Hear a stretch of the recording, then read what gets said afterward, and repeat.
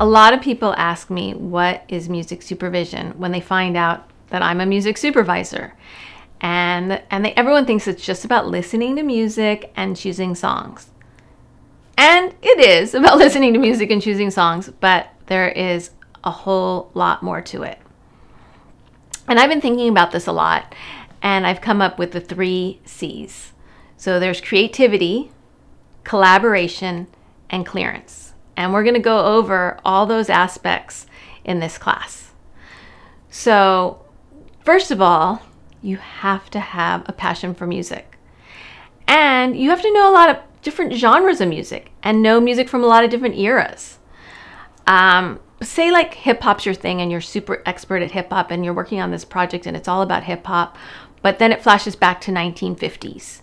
So now you're going to need to research and be open-minded and curious about what kind of music would be in the 1950s in this specific scene. Or maybe the next scene is in France. So now you're going to be thinking, what is authentically going to be used in this scene taking place in France? And maybe it's a French hip hop song. Maybe it's something else. Maybe, you use a classical piece of music and you cross-pollinate 2 genres and do a classical hip hop piece. So it's very creative. There are several different mediums you can work in.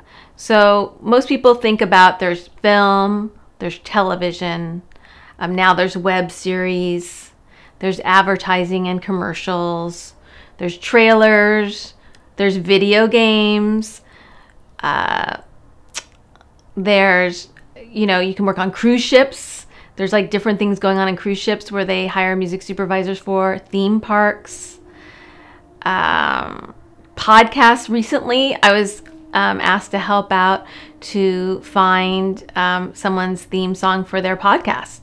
So there's a lot of different areas you can work in. And then there's things, that are emerging medias. So it's a really open field right now. A lot of different areas you can work in. And then when you're music supervising, you start at the very beginning of a project, and that's called pre-production. I call it kind of script to mix. So there's pre-production where you're working in the script and coming up with all the on-cameras. There's production where the actual project is shooting and filming. And then there's post-production, which was editing and getting all your paperwork and clearances in process. And budgeting, budgeting is a really huge part of music supervising. And you as a music supervisor will be overseeing everything that has to do with music and all the costs that have to do with music. That's on camera bands performing, that's having songs written, that's doing budgets for recording studios. So, and you have to be really realistic about what your budget is and what, you can provide to your producers in a realistic manner. One of my favorite things is I get calls and emails and they'll be like, so hey Jennifer, how much is this Doja Cat song? And I'll be like, well, what's the scene? What's the timing? How is it going to be used? So they just think, oh, I'm just going to come up with a number, and there's a lot to it. And is that a 5-figure number or a 6-figure number? So a quick little tip here is I always reply as a guesstimate. I guesstimate what it's going to cost because there's no concrete number. A really important skill to have is collaborating. So you'll be collaborating with directors, producers, writers, studio executives, network executives. Sometimes it's production teams. And this is where you're coming up with your musical vision, your tone, and your style. So this is like a big collaborating process. So it's a team-oriented thing. I really love working with people and coming up with ideas and bouncing ideas off. And it's really exciting to see other people's ideas and incorporate your ideas and think outside the box and maybe bring up ideas they never would have thought of. So it's really creative and collaboration together. You're also collaborating with bands and composers. You're helping hire composers. You're working with music editors, sound departments, wardrobe, casting, music producers. There's just so many different people you're working with. And I was thinking of like an example of this is I was working on the TV show Workaholics, and in the script, the character Anders is a badass banjo player.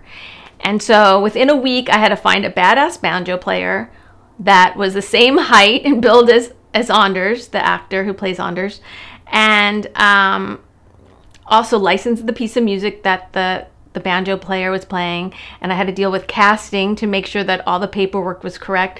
And I also had to deal with wardrobe, because we had to get the banjo player, because we're showing his hands picking, but we had to get him in the exact same wardrobe that Anders was in. So it was a lot of organization to get that going within a week. And someone be available on that day and that time. Negotiating is a super important skill to have or develop. You're dealing with lawyers, business affairs departments, music talent agencies, managers, and business managers. You're also dealing with clearances. So you're dealing with record labels and publishing companies. And you'll be negotiating clearances and getting quote requests. And we're going to learn about quote requests, sync and master licenses, confirmation letters, music cue sheets, and end title credits. So basically, there's a lot that goes into music supervision, and every project is different. So you need to be flexible and be ready to pivot and just go with the flow and roll with the punches, because things change on a dime. You might be working on a scene at 2 o'clock in the afternoon, and you've been working all morning on it, and you're about to turn it in, and you get a call from edit, and you find out that scene has been cut out. So if you're interested in music supervision, I look forward to taking this journey with you so we can discover what it takes to be a music supervisor.